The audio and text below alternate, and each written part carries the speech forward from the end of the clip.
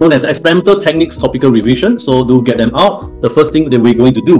Let's have a good feel first. According to seab.gov.sg, your Singapore Examination Assessment Board, the Ministry of Education follows, that your school follows, they say these are the key experiments and the techniques that you need to know. So my question always is, do you know them well? Do you have a good feel when I tell you the name? Do you already know, aga, that's how we do an experiment? Don't know, means please do something about it. Alright, so first one, volumetric analysis, i.e. mole calculation. Now run away. Acid-base titration. Alright, then you have the back titration, very common. Alright, whereby do lots of mole calculation in between. You obviously have your redox titration. And I believe, alright, these are the two most common type of redox titration. The KMNO4, why? Reagent is non-toxic. Number two, the color change is very distinct. So they'll let you do this as a student because you're not very skilled. People at tertiary, they do more. Alright, because they're supposed to be more skilled. Yours, the color change is very obvious. They do the less obvious one. Alright, then you have this, which is always the beautiful one, iodometric titration. Alright, is whereby iodine is involved. Can someone tell me what other chemicals is involved here when I do iodometric titration? Starch, alright? So immediately here is, if you can put it on this, you've seen this before, you feel it already. And I need to feel it. Starch acts as a what? Indicator. Now, redox titration by right don't need indicator, but we do use indicator in some experiment. This is a classic for y'all. For poly, the same thing. This is the what? Starch indicator. For IB, I believe it's the same. A starch indicator. And this iodine reaction, very common in your school. The reactant is, alright, react with who? React with what? Over here, they always use who? Thiosulfate. You've seen this before. In theory paper, the thiosulfate as one of the reactants, as one of the reagents. Okay? So later we take a look using example and whatnot. Alright, so first I want to have a good feel. Alright, so KMNO4, okay, itself is an indicator, alright, because it changes color. Now, I won't say it's an indicator, but the color change tell me when to know where's the endpoint. Now, what else do we have here? We know there is gas collection. This is mentioned by SEAB. You need the ability to collect gas over water or a solution using inverted burette or a measuring cylinder. If people use a burette rather than measuring cylinder, can you already guess what they are trying to do? What do they want? That's my question. What is the difference if I use a burette versus a measuring cylinder? What is the difference? Tell me, in common sense, as much as you can. What's the difference between the burette and measuring cylinder? The burette more precise. Very good. All right, you have the numbers there. It's graduated. You have values. So from there, you can therefore what? They'll ask you to do mole calculation. Or you can use a gas range once again. Okay, later we'll talk about this more. Gravimetric analysis I mentioned also. There are two types of gravimetric analysis. You have a third type, speak it up, all right? For my understanding, H2 Chem, these are the style of predicate I keep seeing, all right, which are this, which is volatilization gravimetry. This one is whereby dry off water crystallization. So it will always involve a what? The substance that's involved that you heat is what? Over here. If you dry off water crystallization, the substance is always your what salt? Your hydrated salt. So all these basic fundamental we must know. Because only hydrated salt have water crystallization. And the hydrated salt, once you drive off the water crystallization, the H2O, it becomes a what salt? All these terms, don't tell me you forgot Sec 3 until now. Alright, everyone. So you minus the H2O, right? The number of H2O. It becomes anhydrous salt. These are the theory. Don't later they ask you things about this, then you cannot float and you don't know what they're asking. That's not funny. I want to say that's funny, but it's not funny. Right? It's not funny because it's the basis of the experiment. All right, next we go to precipitation gravimetry. So over here, precipitation, obviously we get a precipitate. So you measure the mass of the precipitate form. All right, so this is your only precipitation in action. Chemical energetics, we have two types also. Chemical energetics, these are the two of them. One is the more generic one, is your calorimetry. So basically you have a styrofoam cup, all right, a polystyrene cup. You have some solution or acid or whatnot, a solution, and then you put a thermometer and then you measure the temperature. All right. And over here, which formula will always be used? Go. Theory, it's all theory. That's why this, all right, a lot of things are in the theory paper last time, like planning. Even practically, look at it, the question, you look at it. After you collect the data already, everything's theory. It is theory. It's not a practical that sucks. It was the theory. So we need to sort that out. So delta H neutralization, depend. It may not always be neutralization, right? So delta H of a reaction, then you have something like Q over N, whether it's plus or minus. Again, we need to look at thermometer. Correct? So with this, obviously, before that, you need to have what? You need to have a Q equal to MC delta T. So you cannot run away from it. Make sense? So you'll be looking for it, man. At the start, you ask you to calculate anyway. All right, so get used to it. Calorimetry. All right, endo, exo. When you add something inside, right? When you add a solid or liquid, whatever inside, yeah, something happened. Energy transfer. Those that are online so far so good, following through. Hannah, very good. Right, start small and then we do big. Right, Zishan, if you are with us, camera up, yeah. Yes. When you use the positive, when you use the signs, because some schools they use the negative MC delta. MC delta T don't have negative one, it's always positive. Oh, because Q is always a positive value. But delta is negative Q over N, is it? Delta H is Q over N, whether it's positive, negative, depending on whether the reaction is endo or exo. So it's theory. So you have to look at what? You look at the thermometer. So this is the one, right? So this one, right? Is it positive or negative? Since you asked me, you have to look at whether, okay, put it that way. Since he asked this question, everyone, he asked, you answer. Positive or negative, yeah? Here we go. Positive. If delta H is positive, straight to the point theory, yeah? All right? Your practical, your school going to do a lot of practical hands-on. I sort out the theory for you. Okay, I'm not doing this, but I want to ask, it's all about thermometer as I mentioned. May I know the temperature change is positive or negative? If Q is positive, be firm, think slowly. Because you don't go in there and give the wrong value and garang gabo.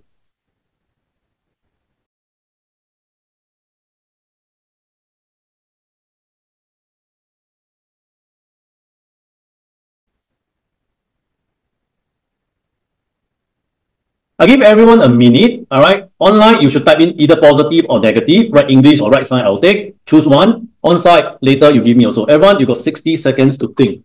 No talking. It's your time. I'm asking this question. It can be positive or negative.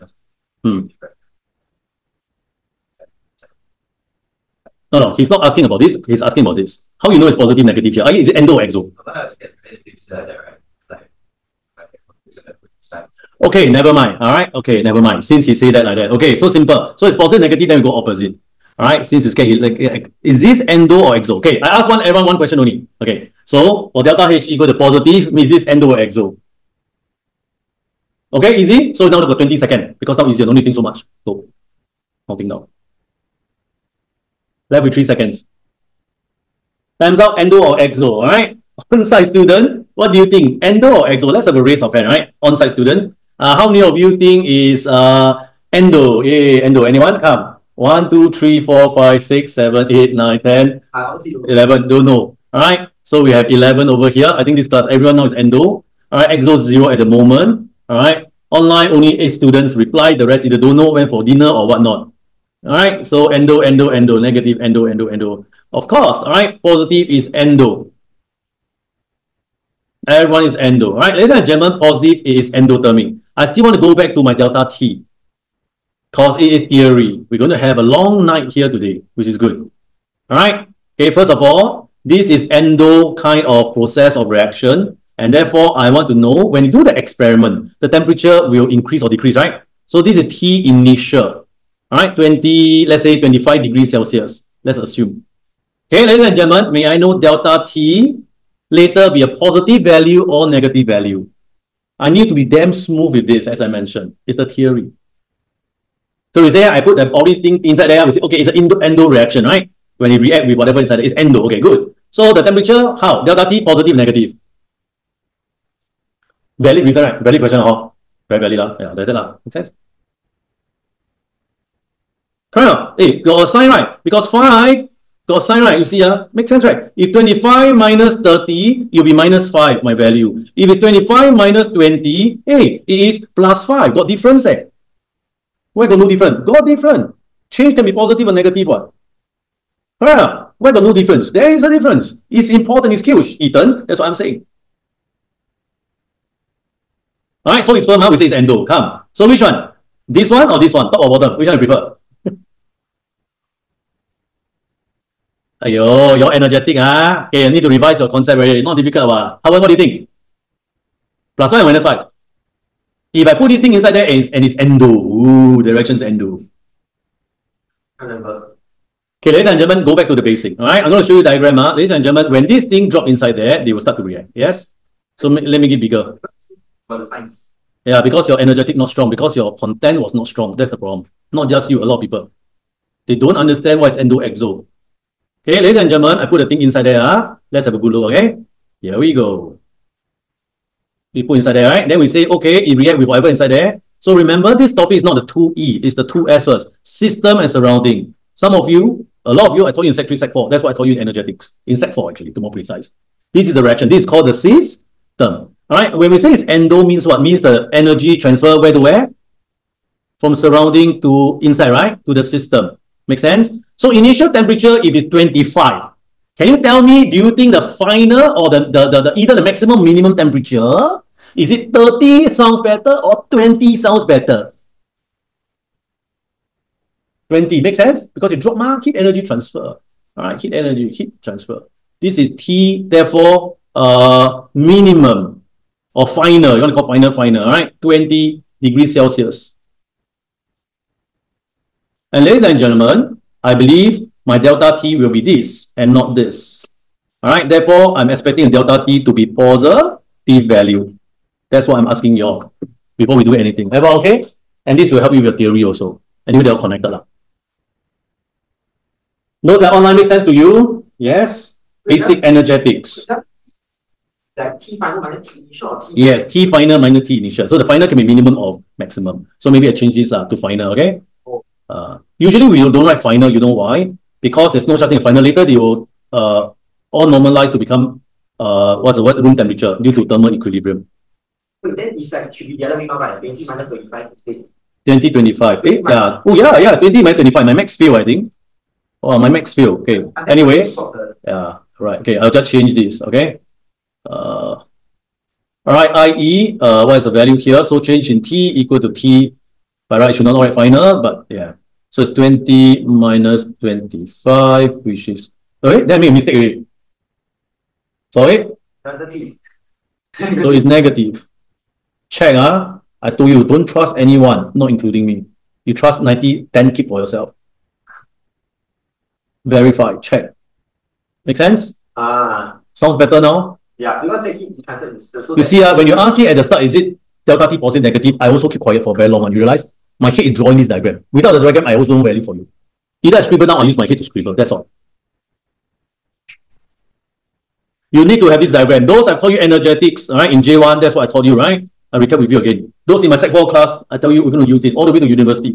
The day you don't do chemistry, right? You want to do chemistry, you need to go physical chem. You need to do physical chem, you need to do thermodynamic. Thermodynamic, you need to do delta H. You cannot run away. And therefore, you need to do delta T. Okay, good start. We won't stay here too long. Right? A quick scribble if you want. If not, this recorded down, right? Okay, and then to review this tonight by 10. I think by tomorrow you should be able to review. Check my admin. My IT guys, they are working overtime for the last 3-4 weeks. They're being stressed out by me.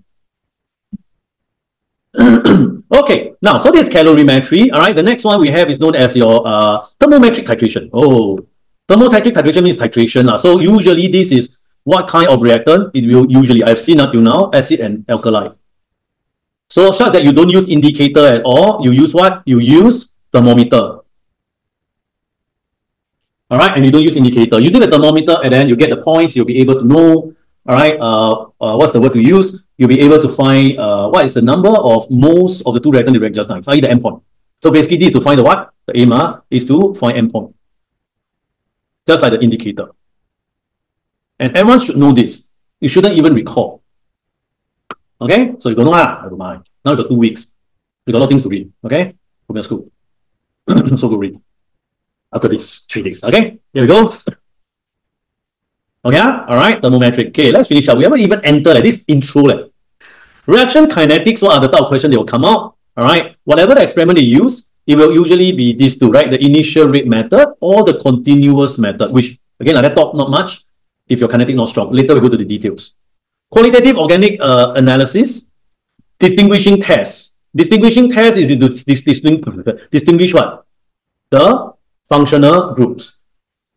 But actually, some of these tests also don't want to read the. Yeah. So my question again to you is how's your organic theory paper first?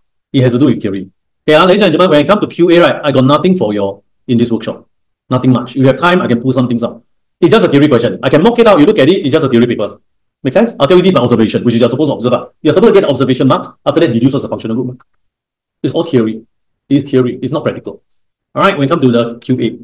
Right? So if not, it's still functional groups. Organic over here, you might be test on separation and purification. What kind of separation and purification have you done before for organic compounds? Anyone? Can think of hands-on wise, let's say.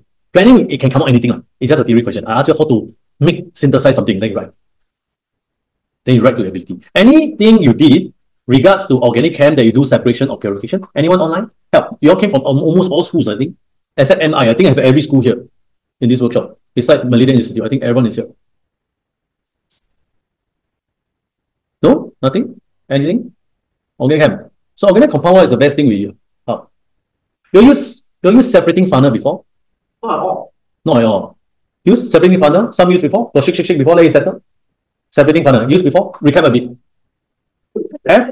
Stella used before? AC used before? Separating funnel. You know what separating funnel? Yeah. It looked like that one, the heart shape like that one. I draw it very ugly. Then it got tap here. Alright? No lah, this is not graduate class. This is a separating funnel. Then you got one layer and then layer. Then you separate them. Oh, confirm not. Confirm not. Hwa Chong used before? Yes? Alright? This thing they actually don't need to teach you how to use one because by theory it's just put it in and shake, leave for a while. Then they ask you to do another experiment, come back. But operate.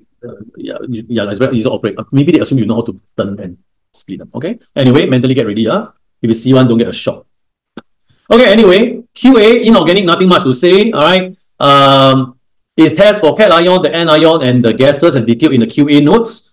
Reaction involving ions not included. That you might be tested on ions that is not inside the notes. Alright. In such cases, you won't need to identify the ions. You will never be, but your job is to draw general conclusion of it. Alright, general conclusion of it. Like, does it have an acidic group? Does it have a basic group and whatnot? Everyone okay? Alright, can? Or this inorganic, or rather, what else would they ask you? And draw a conclusion of it. Maybe is it amphoteric? Things like that. Alright, think of your QA, you add sodium hydroxide, whatever, they form metal hydroxide. Correct? Some metal hydroxides are amphoteric. Make sense? So they're hydroxide. By right, add sodium hydroxide further, they should not react. Make sense? But they react to give you a solution. Why? So I will tell myself, okay, it is an amphoteric hydroxide, for example. Okay? Simple organic synthesis, you all know how to operate water bath? Have experimental, what level you don't have? So stupid. They say for water bath, you know what I did? Very stupid. I got all the answers, don't keep under the fire and put the hand like that. Wow. And nobody stopped you and asked you to stop. They know the teacher, hey, stop, Tasha, stop it, it's dangerous. There's actually a water bath in front of me. My goodness, open your eyes. Okay, let me carry on. Yeah. 7, reflux. You know how to do a reflux? Done before? Reflux? Or Chong did before? Anyone? Reflux. Okay? Distillation, also before? Simple distillation setup. Think, recall back, you have all your practical exercise. Time to put them in the file. Don't messy now, consolidate already. Think of all the simple things you've done before, right? Pick them up since J1.